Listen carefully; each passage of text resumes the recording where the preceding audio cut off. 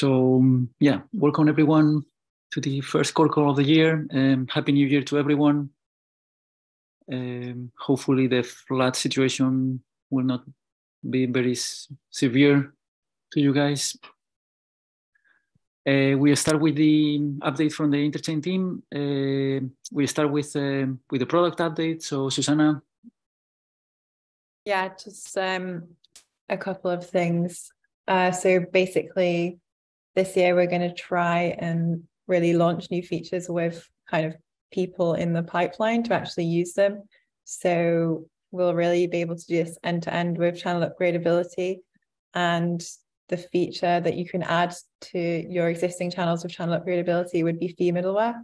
So if anyone is like interested in adding the relayer incentivization to their chains, we're going to start reaching out to people and try and get some kind of first user in the pipeline. Then some of the work we're doing is we're doing some research around ICS 23. Aditya was helping Penumbra out and drafted this PR to support, make some changes to the Tendermint client to support their specific tree structure. And the problem was around the non-existence proofs. So we want to check if there's other chains that could have other changes needed to ICS 23 going forward, just to be kind of aware of that. Then with ADR 8, I guess this is more like a notification for people to be aware of this. So this was to enable the ACK or the ACK error to be fed back to a calling smart contract or some non-human thing that's actually calling into an application module. And Osmosis have implemented the middleware for sending the ACK and ACK error back to a calling CosmWasm contract for ICS 20. And Evmos are looking to implement it for Solidity contracts. And I'm in contact with other CosmWasm chains to try and get them to, well, first of all, ask if Osmosis middleware meets their requirements for sending the callback to their contracts for their use cases. And then if not, we'll try and basically feed that back and just try and have this as a bit of a standard for the callbacks, at least for the CosmWasm chains. And then another thing to just have on the radar is that Osmosis first implemented a rate limiting where they used a wrapper, but then actually did the kind of rate limiting with Osmosis already speaking to Juno. And just on the rate limiting, so basically then also Stride and AXA have implemented the rate limiting, but completely in Go, whereas Osmosis had a Go wrapper, and then they actually had CosmWasm contracts doing the rate limiting logic. So because it's kind of productive for as many chains as possible to be implementing some kind of rate limiting as a security measure, we're then considering kind of using the rate limiting that Stride has implemented, because AXA has a bit of custom logic dependent on their own interoperability use cases, of then putting this into another tutorial, because we also had some feedback that some of the kind of understanding how to make your own middleware could be documented better in some ways, and having more examples would be nice as well. But yeah, that's just some product updates.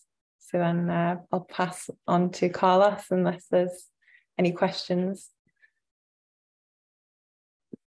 Thank you, Susanna. Any questions for Susanna? For the ICS 23 stuff, it's outside of the ICS 23 repo. It's not ICS 23 directly, or? No, it's so basically Penumbra had some problems with non-existence proofs for their tree structure. So the PR is, I think, adding a field to the Tendermint client. I'd have to double check the precise. It's adding a sentiment value. Yeah. Mm-hmm.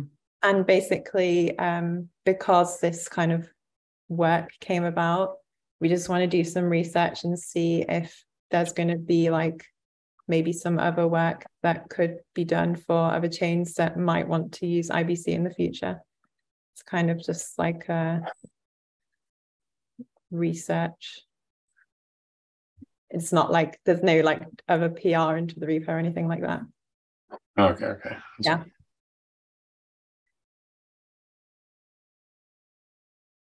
All right. If no more questions for Susanna, we'll continue with the updates for engineering for IBC Go. We're working on V7.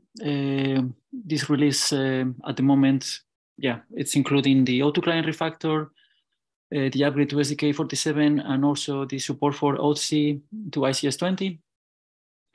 On the O2 client refactor, we're writing documentation, and we're also now focusing a bit on testing. We're trying to see if we can test with the solo machine that Crypto.com developed, to see if the changes that we made to the solo machine are all fine.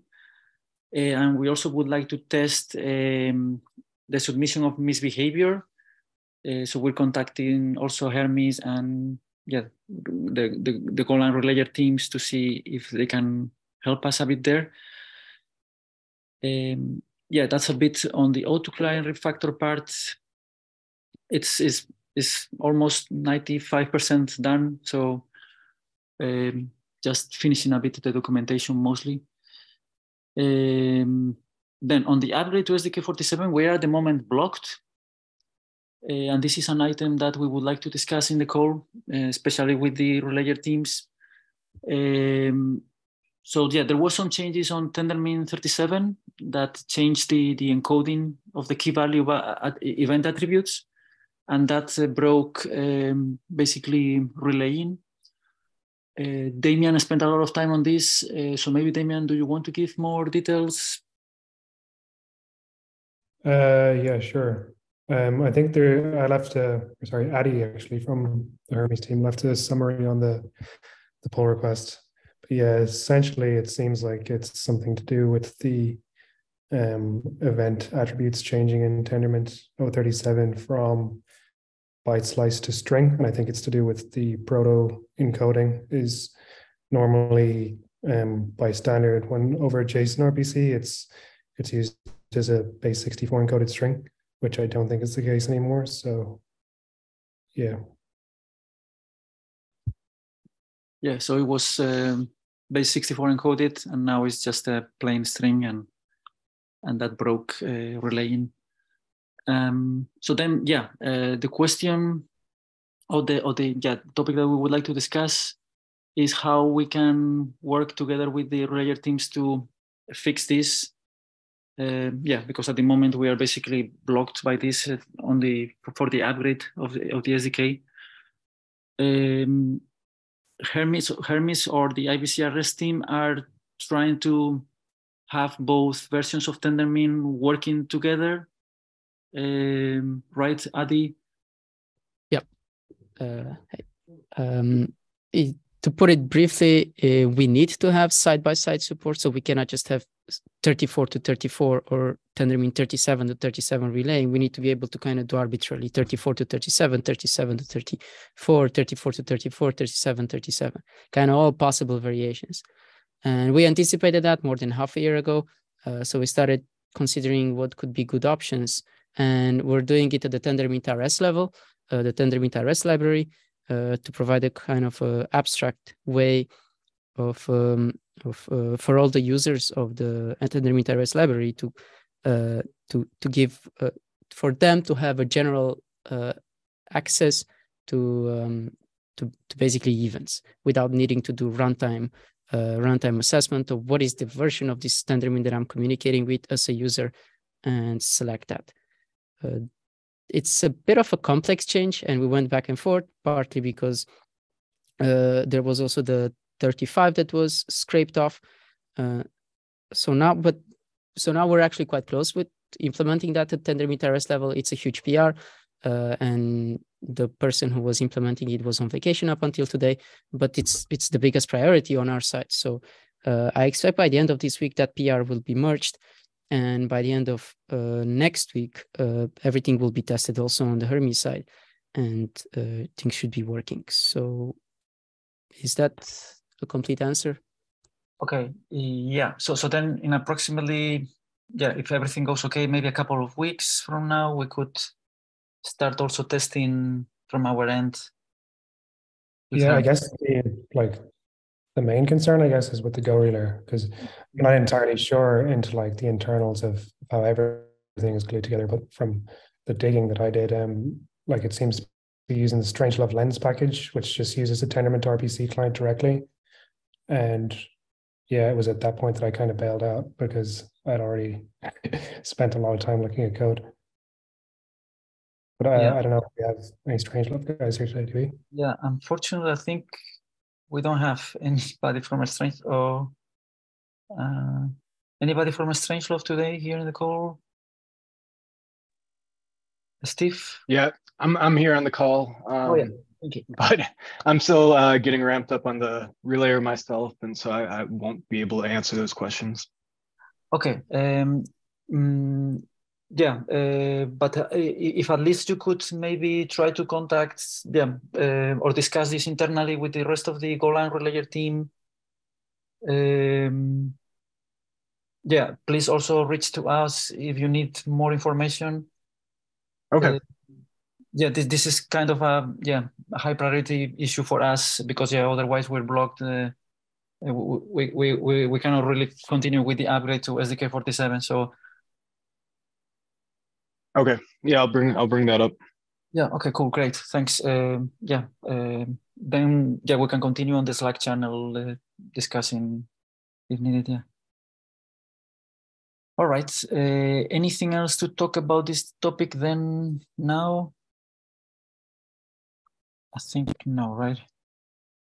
Yeah, I just want to get a general impression of how good of an experience this was for the IBC Go team, because I feel like it came out of the blue, right? And it wasn't like it wasn't, let's say, perfect in the way it was handled, or is that just my impression?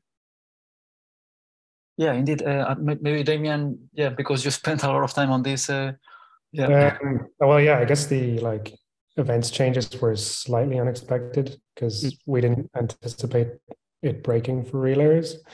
Like yesterday, I was speaking with Callum, and he's not working on Tendermint anymore, but he said that change had been made on the main branch like over a year ago, and it's just the fact that it was pulled from 34 jumping to 37 that the issue kind of arose. Yeah. I'm thinking, okay, it was actually a bit of a loaded question because I'm thinking I had an ulterior motive in my mind. I'm looking for reasons to add IBC level tests in the Tendermint repository. And it sounds like there is some good motivation to have even just very basic assertions on how do events look like, what errors do certain RPC endpoints return. Hermes relies heavily on all of these things, and as does the Go relayer. So I might ask you for feedback on that, Damian, on some sort of CI on what we could cover the Tendermint level, because it sounds like this is a major gap, and it gets lost. From the Hermes team, we knew that this is gonna come, and then we implemented it, and then we scraped it off because 35 was scraped off, and then we realized, okay, let's do side-by-side support for the two versions. And it just kind of got lost. And even for me, it was a bit of a surprise when we were debugging in December with you, Damian. So, yeah. Quick side question. Is there a spec for IBC events? Good question. I guess not. No. No. Events, I think, are not part of this spec. Because I feel like for Tendermint SDK and everyone else, if we want to do acceptance testing, then I feel like also, I think for relayers in general, I was talking to Zarko earlier, if events are in the spec, then it's if someone Substrate or near Go and implemented, they know how to emit events, and it's easier for relayers in the future. I think for this, it's we possibly on the SDK, we could have done something, or even IBC instead of returning the string, the IBC could just like base64 encode it itself and send that to Tendermint instead of the plain string, if that was like part of the spec. Mm-hmm. Yeah. Yeah, I agree. Sort of standardization would be good. Yeah, it's Aditya is not here today, but yeah, it's something worth discussing also with him. Then, if we can add it to the spec. As next steps, maybe in the SDK sync call that we have, we can discuss that when Aditya is back. One question. So you said that you knew already, like in advance, that 37 was going to, be breaking. Yeah. How did you know that, or what was the things that you knew that would break? We knew exactly this thing is going to break when it was implemented originally in 035. Okay. So exactly the event changes. And I had a couple of discussions with Sam and Michael from Burger, trying to get them to clarify to me what is it exactly that's going to break. And yeah, then there was the 35 scrape off, and it got lost. And then we picked it again because it was backported. And I don't know who was the savior there, but someone pinged me. So it eventually landed on the Tendermint RS roadmap, and thanks to, I don't remember who, we are aware of it and we're working on it. Okay. But it just relies on these ad hoc insights that random people have, that things will break, and that's not really right. Yeah. Mm-hmm. Okay. Then as a follow-up, we can also then discuss how to try to, the right tests, or have some tests at the Tendermint level then. So I actually think IBC should have its own acceptance test for events, and then catch them in end-to-end tests. Like on SDK, we can't have IBC acceptance tests because we can't have IBC as a dependency. Yeah. I mean, we have end-to-end tests. So if there are changes in the events, the end-to-end tests fail, like what happened now with the... Yeah, it was essentially our end-to-end suite which caught this, because we use the Strangelove IBC test framework, and that's in turn using a Dockerized Go relayer. But like, I know that there's been some talk about potentially them adding support for Hermes in the IBC test repo as well, and that would be even better because then you could run both. Yeah. Okay. Okay, we have a couple of follow-up items, so we will continue from there then. All right, thanks. Then the other feature that we're working on now for V7 is to add the OC support for ICS20.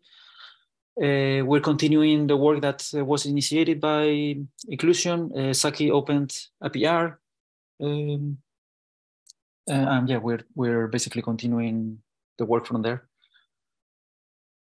All right, so that's basically V7. Any questions? Any other questions? What's the spec for that auth support? Is that primarily adding actions so that they're sort of direct auth grants of send money with limits or something? But is there a spec?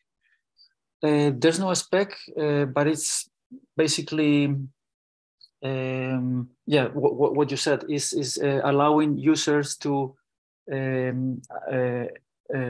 grant privileges to another account to do IBC transfers. It's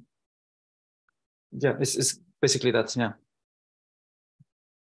Okay. And we're just implementing it in a similar way as it is implemented for the SDK's bank module, the send, that you can also grant privileges to another account to do a normal bank send. We're doing a similar implementation, but in this case for ICS20.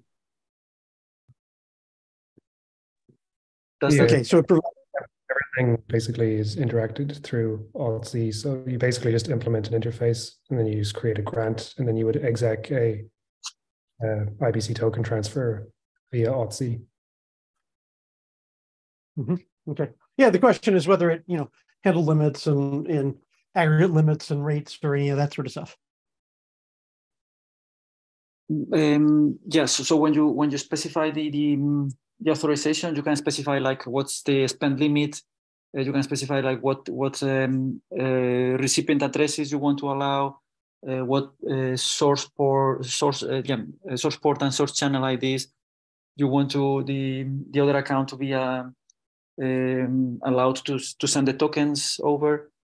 There is a PR. Well, that PR is already merged.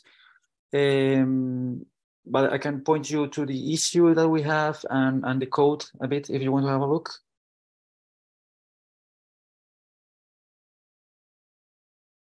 Would that be? Yeah, the issue would be great. Yeah, okay, I will. Let me just quickly find it because it's.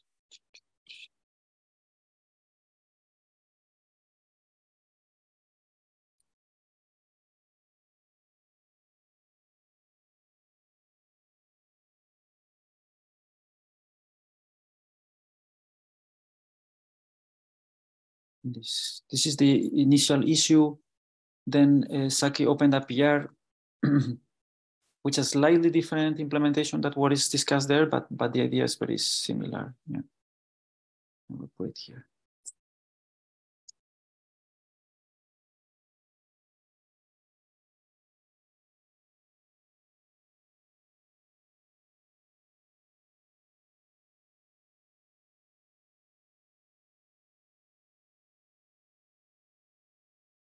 All right. Then that's about it for V7. And then the next thing that we would be working on is with V7.1, which we're planning to include. Well, we're planning to include the work that Strangelove has been doing on the localhost connection, and also add the support for Wasm-like clients, which is what the feature that has been developed by Strangelove and Composable. So yeah, we will collaborate with them to upstream those features into IBC Go and release them in 7.1. That would be our next release. It's a powerful point release. Yeah. We think that there will be no API breaking changes. So yeah, we can make it as a 7.1. Amazing. Yeah, hopefully it will be okay. Yeah. Mm-hmm. Then on the protocol side, Aditya opened a PR with some improvement or design patterns for ICS 30 for middleware. So I have the link here for the PR if anybody would like to have a look. Basically those are, Aditya's not in the call and he would be able to give more details, but basically in that PR, he explains some design patterns to enable more complex middleware flows. For example, middlewares would be able to wrap the application packet data with their own packet data, and also the same for the acknowledgements. They would be able to wrap the application acknowledgement with their own acknowledgement. This is basically like laying the groundwork for ADR 8 for what Susanna was explaining before in a more generic long-term design solution that where it is currently available. Any questions about that? Yeah, the PR is there. If somebody would like to have a look and read it, please do. And then also we're busy reviewing some other specs. There's the ICS 100 atomic swap. The one from Polymer about the multi-hop channels. Also composable opened a PR with updates to the WASM clients to update the spec with the changes from the implementation.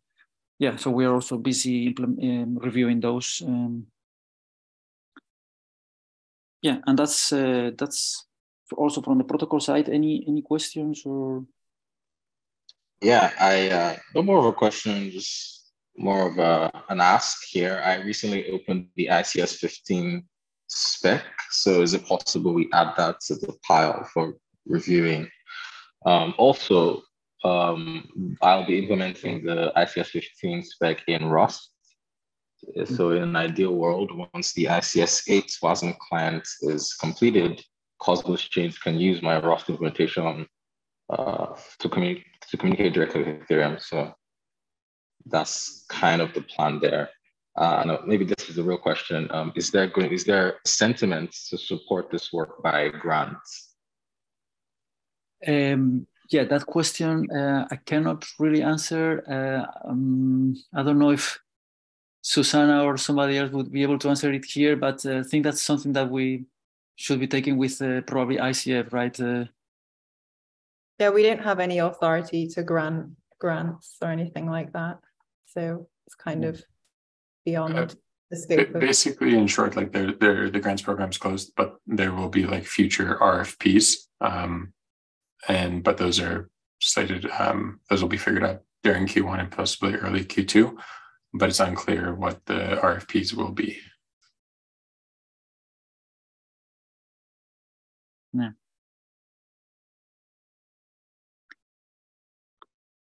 And we will try to also review, put the PR for ICS 15 in the pipeline as soon as we can also. I see a question in the chat about ICQ. Matthew, you're asking about the Strangelove implementation, the PR. I guess I was asking about it altogether because it looks like that there was work needed to be done on the relayers along with like the Strangelove implementation. I think they had the host implementation. It also seemed like I think it's Kazar. They had like the client or controller implementation. I just want to know if like there was like an overall like timeline for like all of that to be in like IBC. Mm-hmm. Yeah, the latest, maybe Susanna can also here provide more details. The latest information that I had is that the Strangelove implementation would actually not be upstream to IBC Go, so it would be it would live in a repository of the Cosmos organization. But yeah, maybe Susanna, you have more information here. The latest.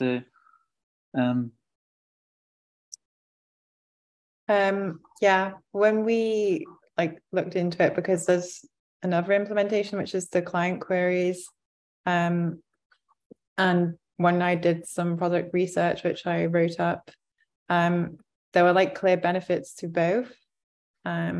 So at this time it wasn't like certain to upstream one over the other. And also the thing that lots of people were asking for was like a subscription channel. So I guess I think there's a plan for them to work on that feature as well. I don't know if it has been broken out into a module yet. I'm not sure on the exact status on the packet queries. But basically once it is broken out into a module and there's relay support for it, then it should be usable. But I don't know if someone from Strangelove can give a like update on the status. Like I thought it was almost ready, or if not ready, I'm just not sure if it's in a module yet. Yeah, I think I'm the only one from Strangelove on here, and unfortunately, I've mainly joined to talk about the WASM Lite client. If there's any questions about that, so many of the other projects going on within Strangelove, I don't have limited visibility to.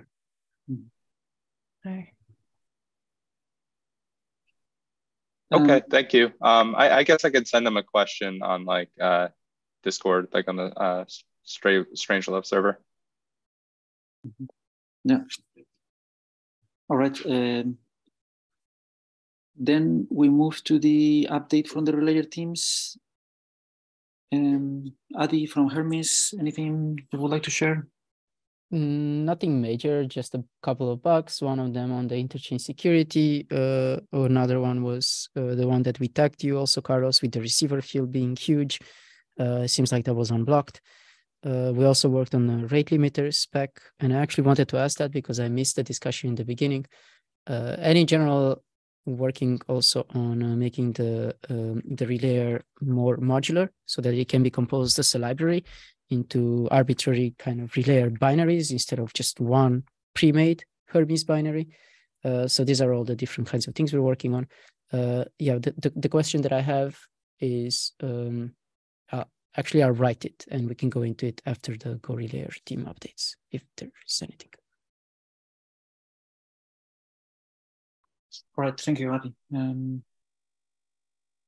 Then, yeah, since only Steve is here from Strangelove, maybe we don't have many updates from the Relayer team. But Steve, do you want to share maybe something about the WASM clients? Sure. So we are shifting focus to building out the substrate support into the relayer.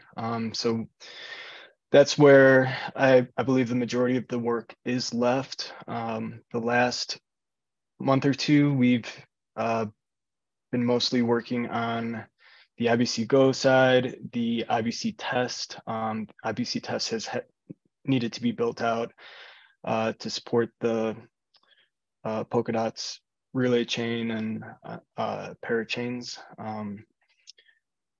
And then there's additional API packages that have needed to add support for IBC on the substrate side. And so that's about it. The majority of the work at this point that's left is on the relayer, and so we'll be putting a lot more resources into that. Okay, cool, thanks. I also just posted a message on the Strangelove Slack channel that we have. Yeah, that we would like to have like a kickoff session to go through the WASM changes in IBC Go to yeah. So I'm still looking to see who's all interested in joining that. Okay. I know it's going to be myself, Brian, and then possibly a few other people. Cool. Yeah. Thank you. Yeah, we can continue in Slack then to organize that. Okay. Thanks. All right. So then, any other updates or topics? Adi, do you have some questions here? Yeah, I've missed the first few minutes of the call, so my bad. If this was handled, we can also do it on Slack. I don't want to take everyone's time. Just updates on the rate limiters. My basic question is the IBC Go team going to implement this, or is the latest discussion that I was part of, we agreed that is the responsibility of the Gaia team to implement it, and I just want to coordinate with them if they're going to do it. And the same goes for the receiver field vulnerability. Which team handles these things? Well, on the rate limiter, Osmosis implemented one using like the Go middleware as a wrapper, but all of the logic was in Cosmosm. And then Axelar basically implemented a entirely like Go middleware based on that spec, and so have Stride. So I guess they've both done it before the hub team was, I guess, going to do it. They didn't do it. I didn't know. But yeah, I guess maybe it was just before you joined. Like as there's now like implementations that already exist, I guess like the hub adopting one of them is one thing. But yeah, we were going to work with Stride to kind of have a tutorial on the rate limiting. Like as another example of implementing a rate limiting middleware. But like I think it was merged, or the PR is still open. I know that Axelar are using theirs already, but they have some kind of Axelar specific logic based on their interoperability like application, which makes it not entirely generalizable, whereas the Stride rate limiting middleware, from my understanding, is way more kind of generalizable for any Cosmos chain that wants to implement it. Okay, so the short answer is there's no implementation that is going to be blessed by the core team, either IBC Go or SDK. It's kind of each chain to its own. Each chain does whatever they think is best. Well, I guess each person has to set their own rate limits in a way. But like to standardize around a specific middleware, they're both implemented in line with how Osmosis implemented theirs, because they did it before there was kind of any like security discussion. Like I think they implemented it in summer or something like that.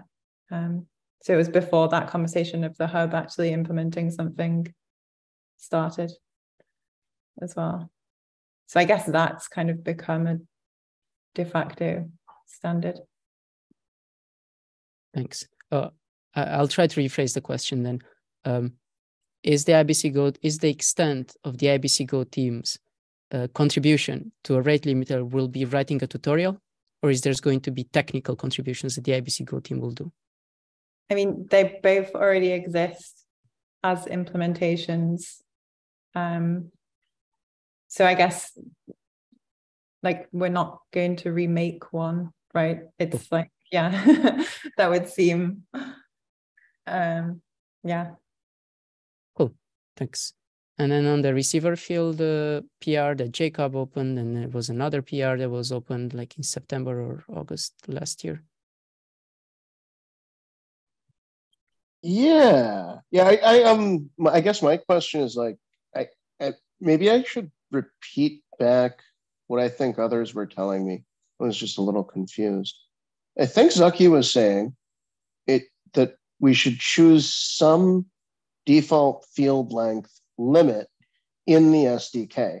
And then Marco, I hadn't had a chance to talk to you about this. I wanted to know if you felt that's appropriate too.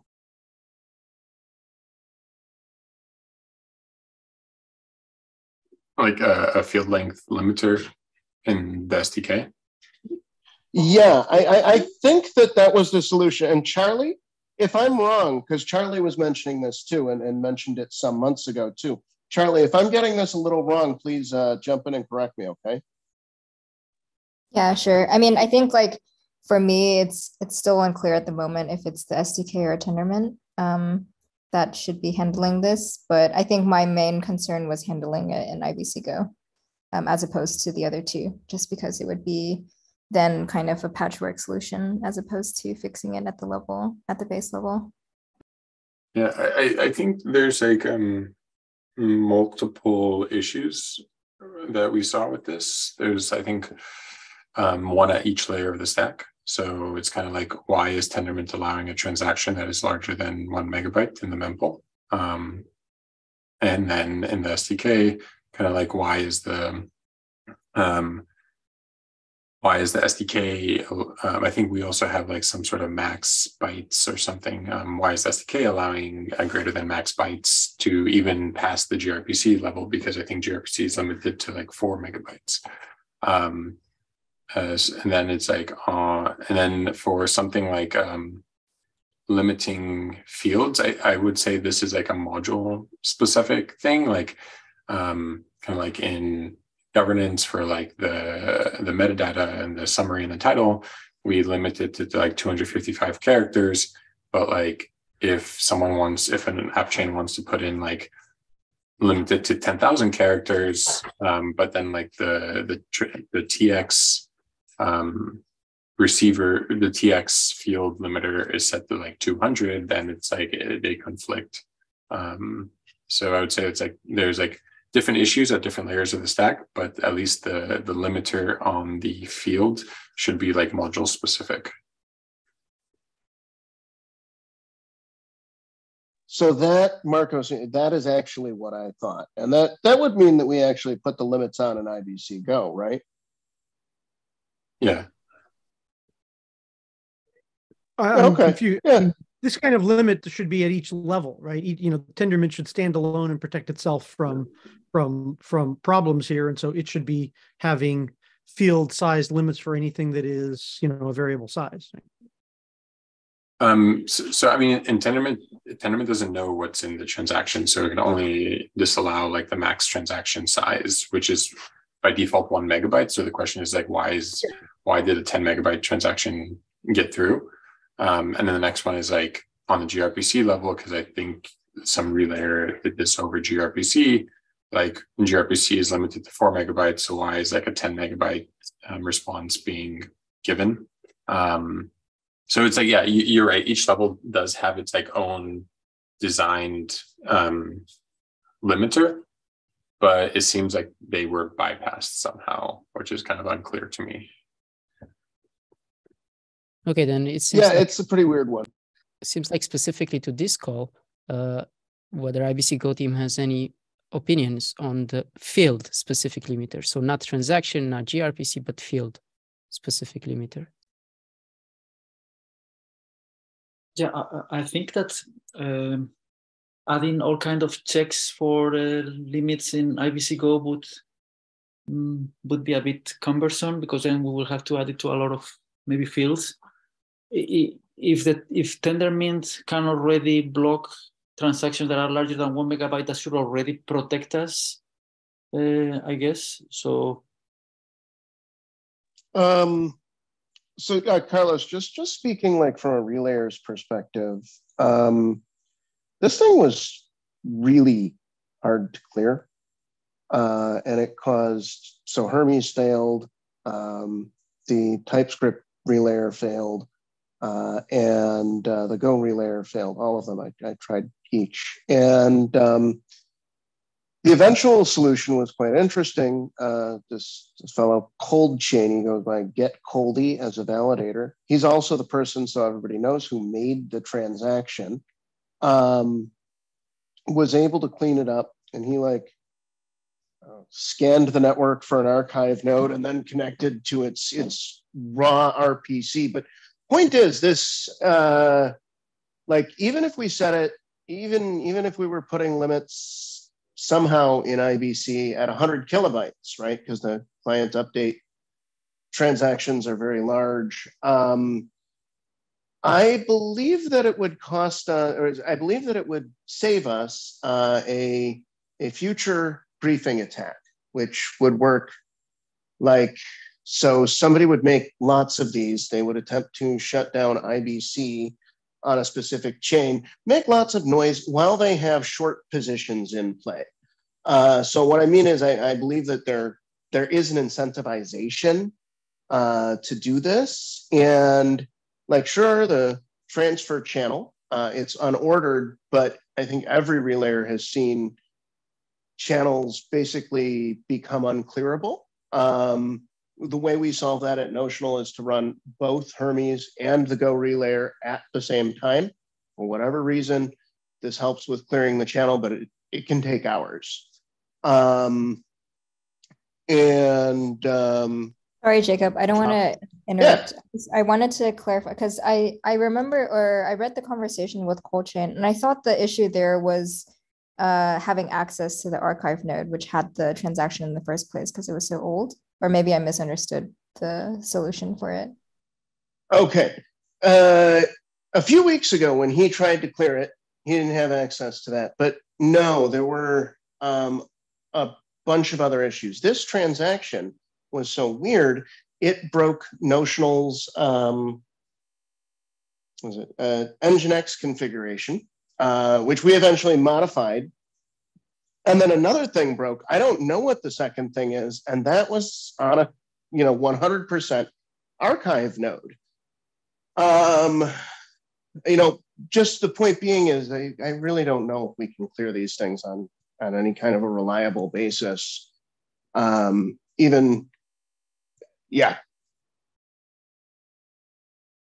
Yeah, I think my preference would be first to figure out why Tendermint didn't,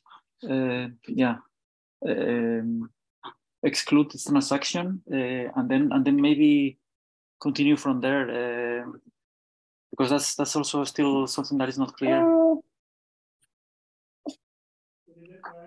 I think it's possible to bypass Tendermint by having a proposer that bypasses that check of 1 megabyte.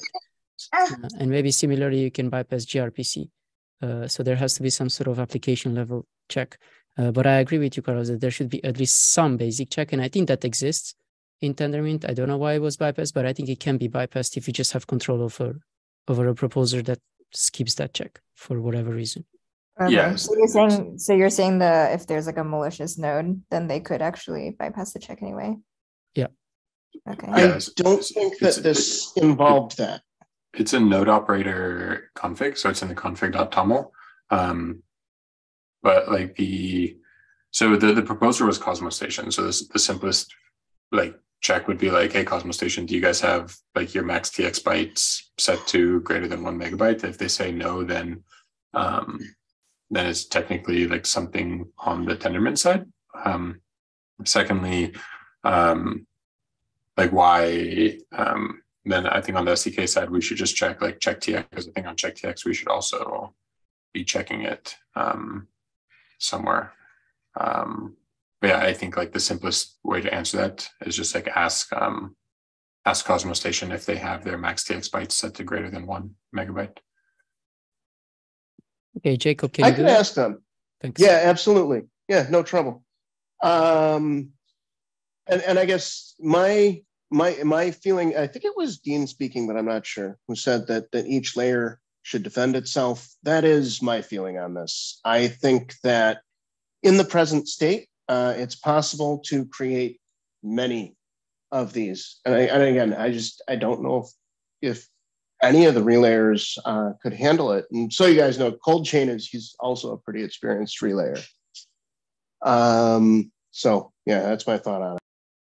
Okay. Yeah, I mean, I guess if it can be bypassed on the other levels by a malicious operator, then we should handle those cases for sure on the application level.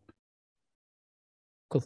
I guess that problem exists for every single message type, though, even in the SDK. It's like you would have to do length checks or size checks on every field of every message type. Yeah, I mean, this is why it's like weird, because it's like, I'm pretty sure if like I have a node that like, I mean, the simplest way to check this is like spin up a Tendermint node, take the load tester from Informal, and just like send 10 megabyte transactions and see if they get added to the block. And if so, then the max TX bytes from the config.toml is not being respected in Tendermint. But yeah, there's technically it's like you can try and submit a transaction on the hub, try and like do a bank send and submit that address as the receiver, like the 10 megabyte transaction, and see if it goes through. Maybe it will. I don't know. I can do that. Oh, they go through.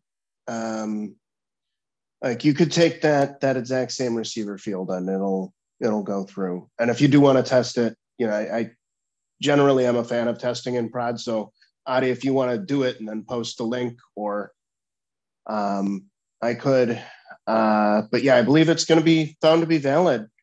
Yeah. Yeah, I'll do it first in a testnet using TM load test because it's easier to set up, and then we might follow up. Oh, nice! And then we don't have to play with the mainnet. That's beautiful. Yep. Accidentally take down that chain. Nice, thanks, Adi. That would be great. Cool. Yeah, thank you, Adi. So then we have that action from Adi to test that. Jacob, you can ask Cosmos Station about the size check. Anything else for now that we should do? Or first we see what's the result of those two items, and then we see. I have a question. It's not a directive. I don't yet understand why we shouldn't put limits on everything in IBC. Is it just that it's a bunch of work, or is there any other reason That's just my question.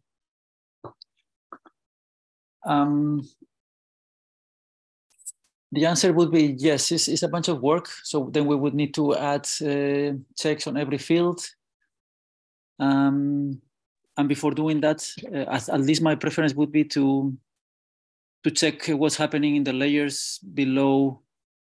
Yeah, I think the other thing is like if we were only doing the checks in IBC and kind of depending on those to catch the security, like assuming that the checks on the lower layers would work, then we're kind of implementing a solution which is more prone to error because we have to do it very patchwork as opposed to implementing a solution which is not as prone to error. But obviously, if the situation is the case that the layer below is going to be bypassed anyway, then we have to go with this maybe more suboptimal solution, which is more error prone, if that makes sense. Yeah, it does. I'm not sure it's more error prone. I just view it as like more defensive. But that's my question. And thank you so much for walking me through your view of it. I think it definitely makes sense to understand the SDK's actions and Tendermint's actions maybe before coming up with a strategy. Okay, cool. Then we agree on that. Sorry. All right. Anything else about this issue or about any other topic? Not from my side. All right, cool. Then if there's nothing else, then thanks everyone for joining. Cool. Thank you. See ya. Thanks, Thanks, Carlos. Thank you. Thanks. Bye-bye.